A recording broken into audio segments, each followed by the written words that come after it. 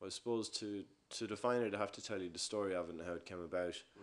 Um, my work is, you know, inspired consciously and subconsciously through my surfing basically, and where that brings me around the coastline and just the things I see and the visual experiences that gives me. So I suppose I think it was around first year in art college when surfing kind of became my subject matter.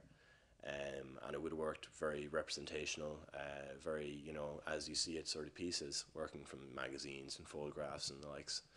And I moved quickly on from that into more abstract representation.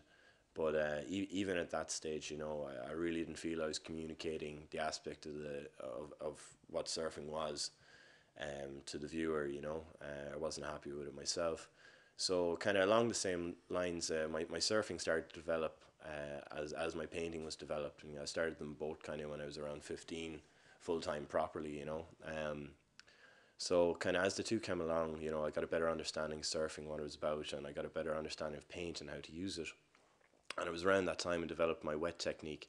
I was working with acrylic paints, very wet, very loose, and really I wanted to convey the notion of water and how water moves. So that was the initial starting point. So rather than moving straight on to surfing and what surfing's about, I started off with the water. So I broke it down to the basics and the understanding of how the water moves. And that's how my wet pieces came about. So basically, you know, I worked horizontally on a primed board with these acrylics, very, very wet.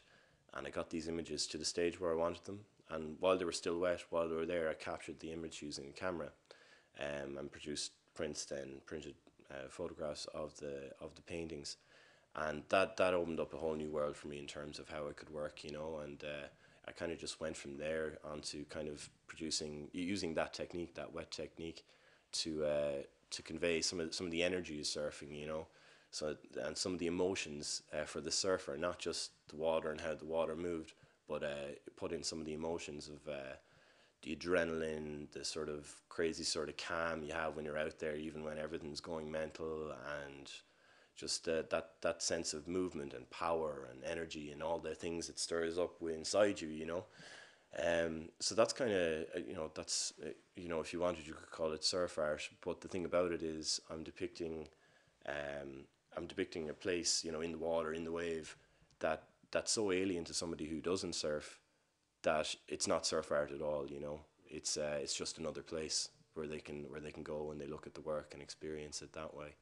So I suppose it's universal, the work, you know. I like to think of my subconscious as a fuel tank, you know, and when I'm out surfing and when I'm out looking at nature and looking at little small things and sizing them up, looking at, you know, the big surroundings and the water, how it's moving, the wind, the spray off the sea, all of those things, you know, they all load in here. It all goes into my subconscious, you know, and it fills up and it fills up.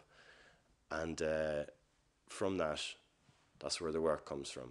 It feeds through, you know, I'm like a filter for the imagery, you know. As a visual artist, I try and communicate all that I see and all that I take in as best I can through my own medium, through painting and my own style. The transition from land into water, you know, as you surf, as you come along, even though it's freezing and you're wearing a wetsuit or whatever else, the transition becomes seamless almost. You don't even notice it, you know, that passing over from one sort of area to another. So you've this sort of calm that comes about when you're in the water and things are moving about, and you know, when you're paddling out, there's the anticipation. You're kind of excited, you know, because you can see the waves and you're getting out to them. And that first duck dive, a duck dive is where you dive your board underneath the wave, the crashing wave, so that it doesn't hammer you back into the beach. And as you're coming up, you've caught the inside of the wave, the power in there.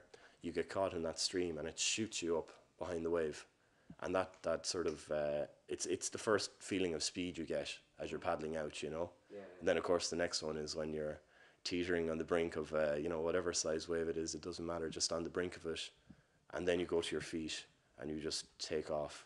That sort of acceleration, you know, and the feeling of the water underneath on your feet, you know, on the board, just you feel really close to the wave, you know. And then of course the movement there, and that sort of thing is the best I can describe it. I just try it, I suppose, is the best thing I could say. You're out in the water, there's lots of big waves moving around, you have seals or dolphins or whatever, you know, other surfers, and you've got this insane sort of calm. You know, you get into a rhythm, you get working in wave after wave, you just get this sort of calm, you know, and trying to convey that. And I suppose the otherworldliness as well of the work, you know. We have such a beautiful coastline in Ireland. It's amazing, you know, and not just the scenery, not just the cliffs or the waves or the sunsets, sunrises, even just the history of some of the places we surf. You know, you've castles on the shoreline, you've just an amazing amount of history and heritage as well.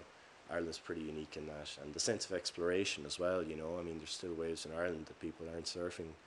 You know, in some of them you access them through a field with a bull, or you know, there's just these scenarios that you probably wouldn't find yourself in if you were doing anything else. You know, for me, it, first of all, it's home.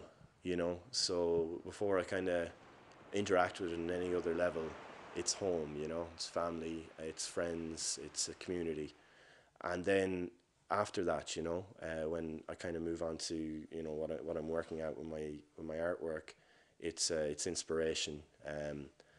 It's even with the surfing, it's so just ideal for surfing, and as you know, as an artist, it's perfect. There's the right amount of peace and quiet. I'm right beside the sea. I can surf, and then I can go into the studio, and the two blend so well here. It really works, and I suppose it's just well, it blows you away. You know, you get good days, you get bad days, but they're all amazing. You know, they're all powerful in their own way. You know, even if it's just the weather, the energy. You know, we're right out on the tip here in Achill. We get it first if it's coming in from the Atlantic. I feel good inside. You know, I feel healthy. You know, and inside and out, and I just try and live a good life. You know, do what I consider to be the right thing, and I just hope it all works out. You know, as I said, you know, you realize your insignificance, I suppose, in a way. You know, so yeah.